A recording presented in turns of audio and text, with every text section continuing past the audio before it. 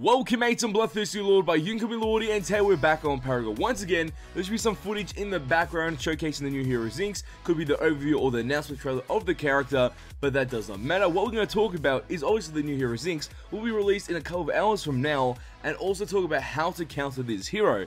This is going to pretty much be a new hero counter guide on the new hero ZINX. So this is going to be really fun, and we got some very juicy information. But before we get to this video, make sure you smash that bloody like button. Let's try to get 200 likes on this video. So without further ado, let's get straight into this. When you do end up encountering ZINX in the gameplay experience of Paragon, you're going to notice that she's pretty much like a tank, and she's hard to kill, and also she does damage over time.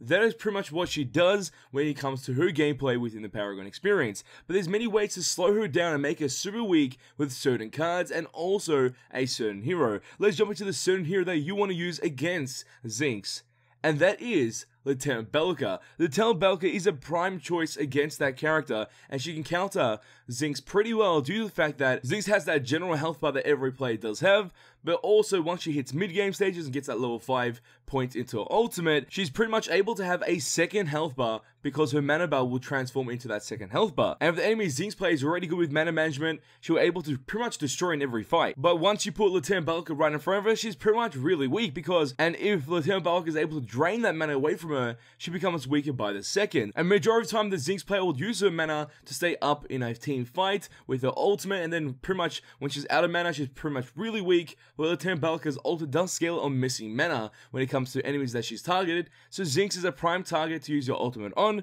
because you'll be able to do a lot of damage towards that target. So if you're looking for a hero that will counter the new hero ZINX, make sure you pick Lieutenant Belka in your team comp. When it comes to picking a card that you can put in your deck and obviously using your build in the Paragon experience against the new hero ZINX, Thick Blood will be the best card to use. It's a universal card so all heroes can use it, with the initial stacks of 12 power and 30 mana. Pretty understandable universal stats on this card. Then when it comes to unique passive, this is when it kicks in and helps countering with the new hero ZINX.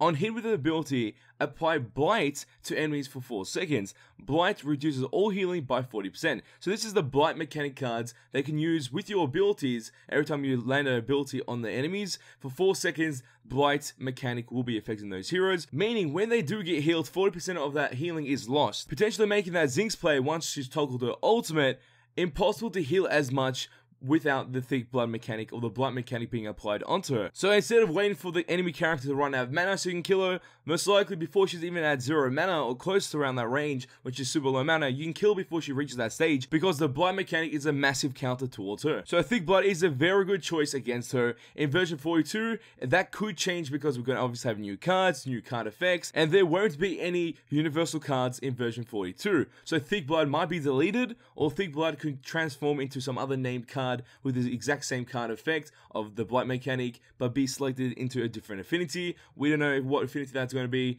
Most likely it's going to do with something with growth, because obviously you're taking away some type of sustain from an enemy player. Maybe growth is a good choice for that card's placement, but we shall see what happens with that. But mates, as always, tell me in the comment section down below, do you know any cards that can counter the new hero ZINX, or any other heroes that will counter? Tell me why in the comment section down below, because obviously it's really great to read those, and just pretty much overall good idea before the actual new hero does come out, so everyone knows how to counter this hero before it's actually out. Obviously we talked about 2 factors which are really great, but also there could be some other factors that I maybe missed out on in this video. So leave your opinions and thoughts in the comment section down below. So mates, if you did enjoy this video, show support, smash that below like button. Let's try to get 200 likes on this video.